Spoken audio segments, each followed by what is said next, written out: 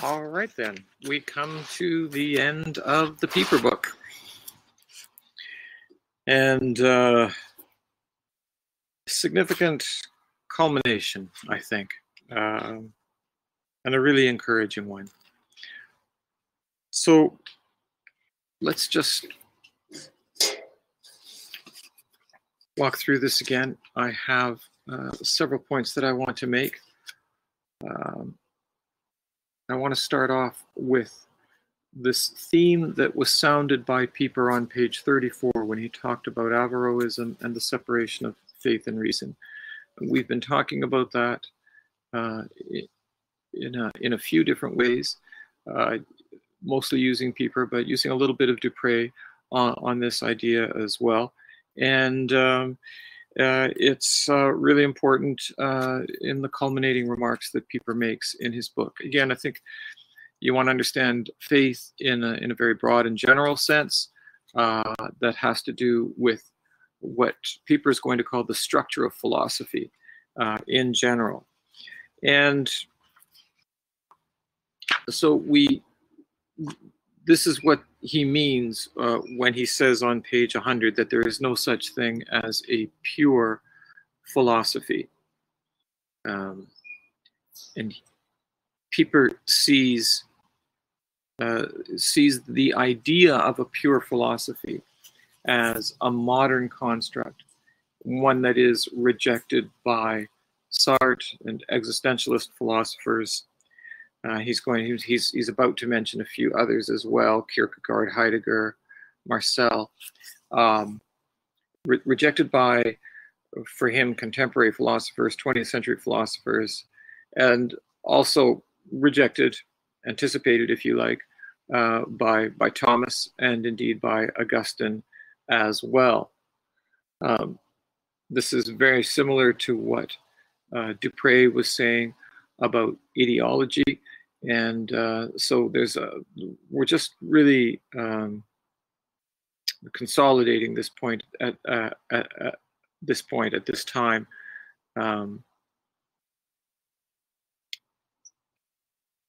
But it's also, a restatement of the idea that there is no disembodied philosophy. There is no realm of pure thought, of thought alone, that thought happens in certain contexts.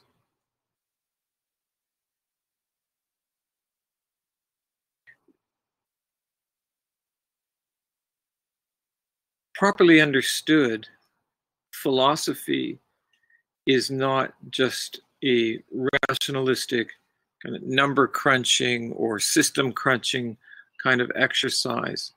Philosophy is interested in mystery. The philosophical question aims at the mystery of the world on page 100. It is concerned with what things fundamentally are. I thought it was such a beautiful example from the last reading of when I ask myself, what is this pen? What is this object?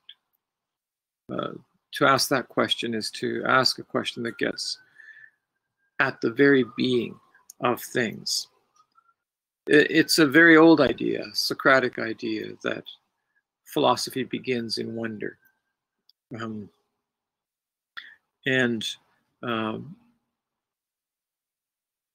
Pieper is, in his own way, reminding his reader of that.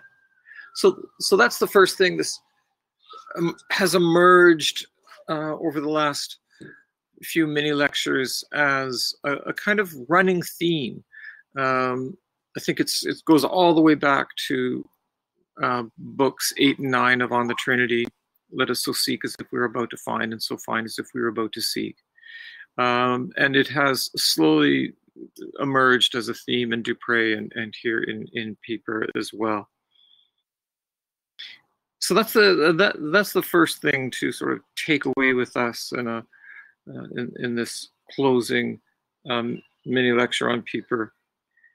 Another thing is returning to the idea of the Logos. just how important that is. And again, the context of thinking about the relationship between faith and reason is relevant here. But the notion that the Logos is part and parcel of the way that Thomas thinks. And of course, in referring to the Logos, Augustine is never far away. And indeed, Augustine's name appears at the very top of page 101. Just one little detail on here. What things fundamentally are means they are in the Logos. So this divine speaking, the ongoing creativity, the divine sustaining the world which participates and finds its being in that Logos, in that divine word. But I'll just say this, that when he says, in their respective interpretations of the world, the same place that is occupied in Platonism by the doctrine of the archetypes of all things and the soul is taken in Western Christian ontology by the doctrine of the Logos, by the doctrine of the creative art of God. That phrase, the same place that is occupied, it's not simply plug and play. It's not, Pieper is not saying that Platonism and Augustinian Thomistic Christianity are the same thing. They're not saying the same thing. And again, I refer you back to Gadamer and how Plato asks a question to which he cannot find the answer and proffers an answer, a realm of pure thought, that differs from the answer that is advanced, proposed by Augustine and by Thomas.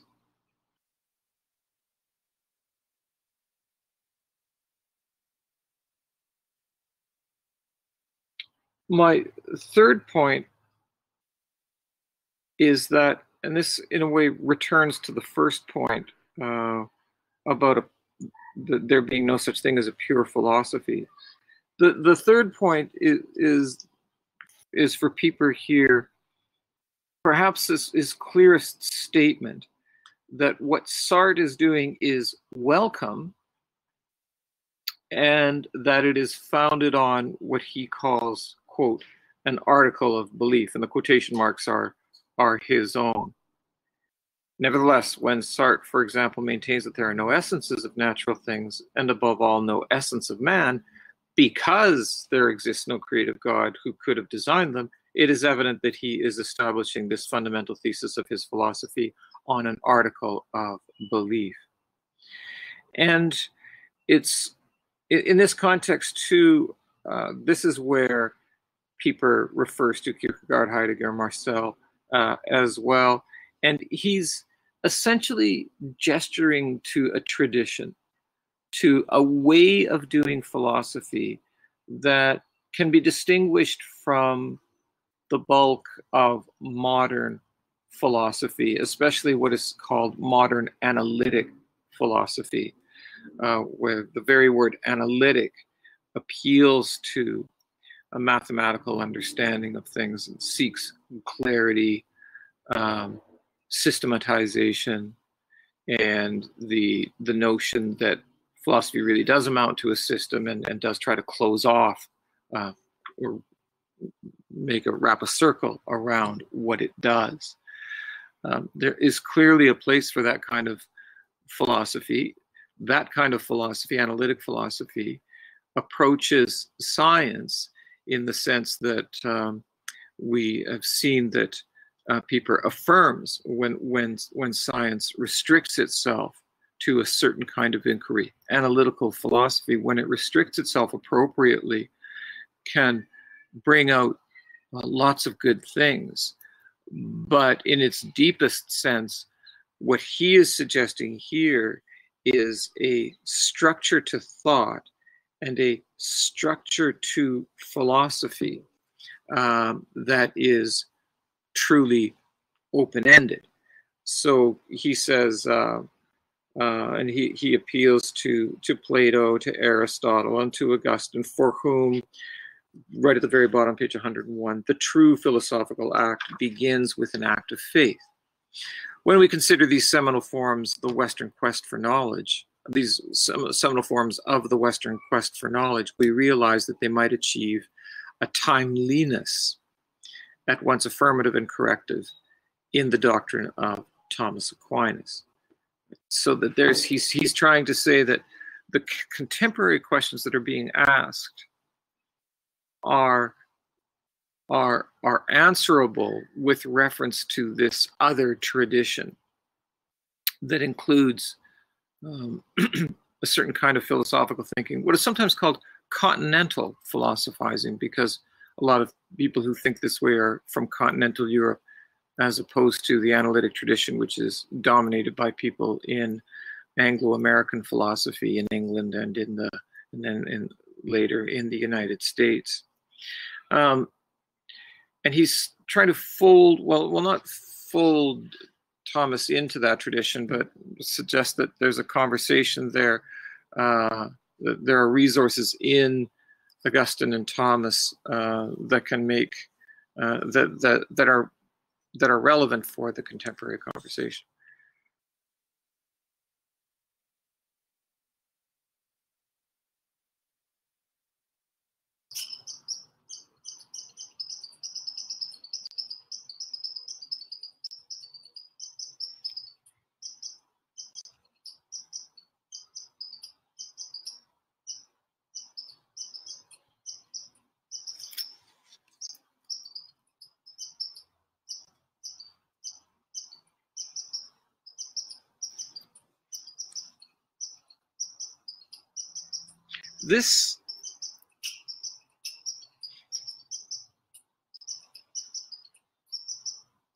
The final point that I want to take from this reading, the final point that I think that Pieper wants to integrate into the things that he's saying here in these last pages, is gestured to on page 102 when he says, in considering the teaching of St. Thomas, we should not understand it merely as the material substance of an explicitly formulated set of doctrines. Some readers might not, cotton on to what he's talking about there, but he really is expressing impatience and with the notion of Thomas as an authoritative source for a set of doctrines. He doesn't want, he doesn't like the idea of appealing to Thomas as the basis for an unfolding rationalistic program. And we've talked about this before. It's come up before in Pieper, and he's coming back to that now, as if Pieper gives you your revelation, and then all you have to do is unfold the implications of it. He really sees Thomas as doing something more truly philosophical, and truly open-ended. Yes, it is enabled by the beliefs that he affirms, but he's really interested in this fearless pursuit of truth and in engaging other thinkers. And this is where Pieper uses the terms like recognition or reintegration, seeing that other people from Aristotle onward are engaged in a genuine seeking, a genuine asking after the truth of things that he can learn from and that he can engage with, and that he can then take his understanding and reformulate the input of others in a way that coheres within the framework that he receives as a Christian thinker. But there's a profound openness to this, and it's not meant to be. It's meant to be more of a listening posture rather than a rationalistic unfolding posture. it's proposing a revisioning that is an invitation for any reader or thinker to inhabit and to find there, and this is a very Aristotelian notion, to find there a source of flourishing or a place of flourishing. We see here on page 103 the acceptance of the whole of the realm of reality, and this is what rhetoric can be as well. Rhetoric can be this sort of participation in a wholeness and the making available of a wholeness for inhabitation. And this, I would argue, and was suggesting, trying to be as understated as possible, was suggesting is how to read Augustine, trying not to prove his points, not to see whether he proves his points, not to engage him in that rationalistic kind of way, but to engage him rhetorically as proposing something for inhabitation and seeing whether one can flourish in that understanding.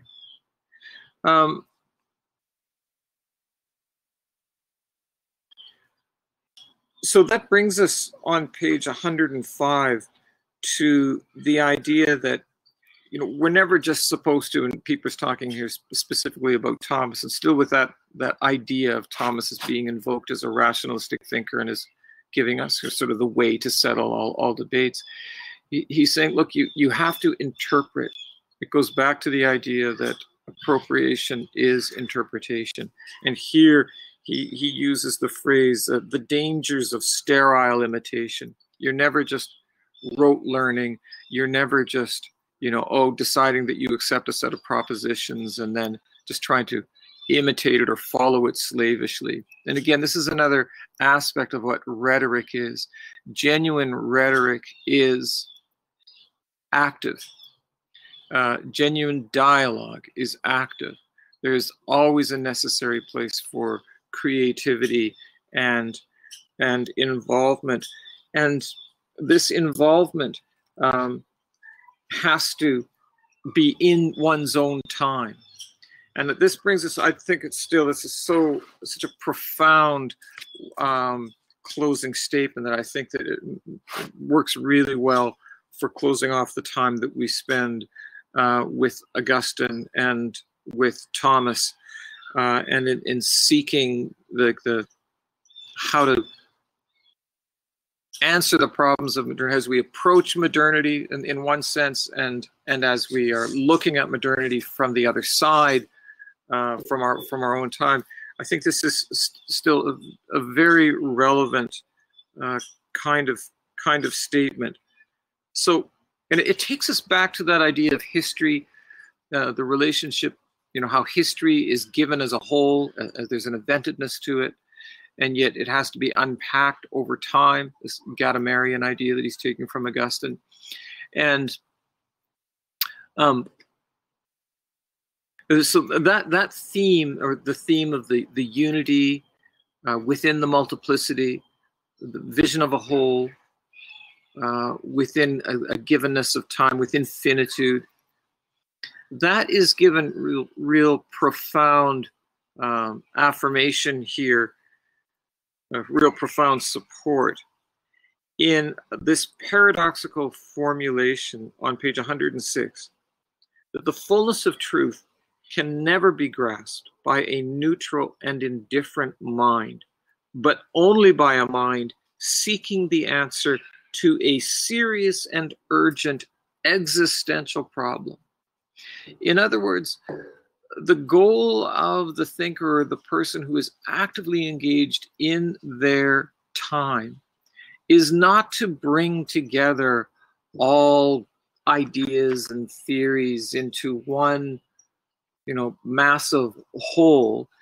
It is to seek the answer to the problem that is most pertinent to one in one's own time. And that in seeking the answer to that question, that one might catch a glimpse or get a sense of the wholeness of truth.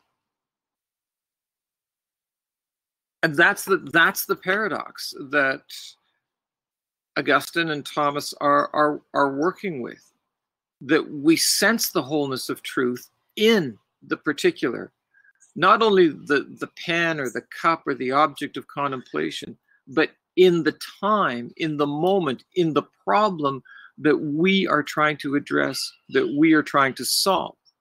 And it relates to the notion of, are things knowable? In another dimension, are things solvable? Are problems, can they be dealt with? Or do we just spin our wheels? Do we just existentially get through our own time and really don't do anything, don't accomplish anything? And Thomas would say, no. The problems of a specific time are solvable. And they're solvable precisely because one has a vision of the whole, but in a way that is applicable in one's own time. And it doesn't solve all problems for all times, but one can solve one's problems for one's own time. And again, dialogue and rhetoric are crucial to that. They're not just value added or tag-alongs or frills or extra dimensions.